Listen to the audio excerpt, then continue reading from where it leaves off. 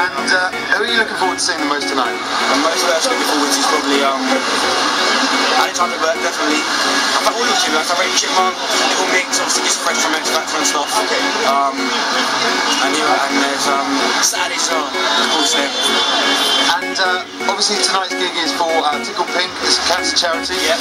And how important is it that they have kind of these kind of gigs to promote charities like that? Definitely, because obviously even though I guess cancer affects a lot of people, sometimes it hasn't happened to you personally, or not personally, but if you happen maybe in your family or something from it, you don't always kind of think about it. When kind of acts show their support as well. So many celebs coming down, and I'm happy I'm here tonight. How important do you think it is that bands and singers like Alexandra support charities with the music like this? Well, it's great. I mean, it's great for the charities. It's also great for the acts as well. I think it's really great for everybody to get involved in all kinds of charity work. So yeah, I think that's obviously an added bonus for tonight as well.